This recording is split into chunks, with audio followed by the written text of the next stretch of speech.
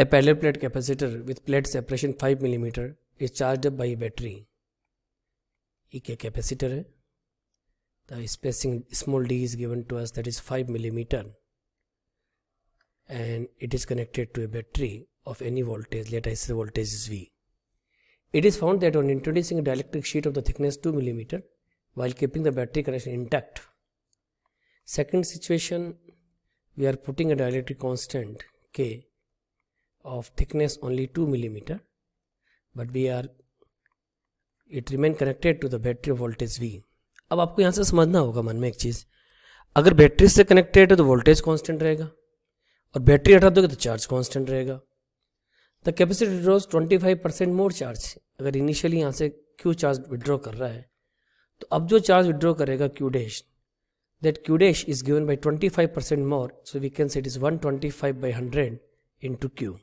The dielectric constant of the sheet is, we have to calculate what is the value of the Q. Q is known as CV, initial situation, so we can say 125, so 25 5 ja, 25 4 ja, you can say 5 by 4 into Q. So we all know very well the Q equal to CV. So right hand side we are writing 5 by 4. Initially capacitance is known as epsilon naught A upon D into voltage, and finally the situation is like this. So capacitance is given by epsilon naught A upon D minus T 1 minus 1 by K into voltage. Okay, now जो जो cut रहा है उसको यहाँ काटो. Voltage से voltage cut गया, epsilon naught A से epsilon naught A कट गया. This is 5 by 4. अब देखो आप क्रॉस प्रोडक्ट कर लेते हैं.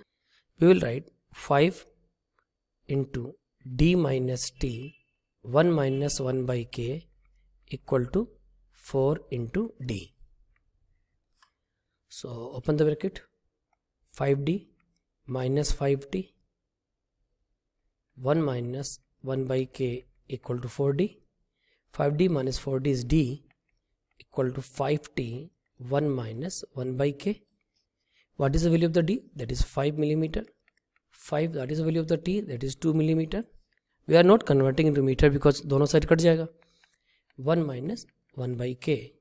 5 से 5 cancel, it is 1 by 2 equal to 1 minus 1 by K. So next step we will write 1 by K is 1 minus 1 by 2 is 1 by 2.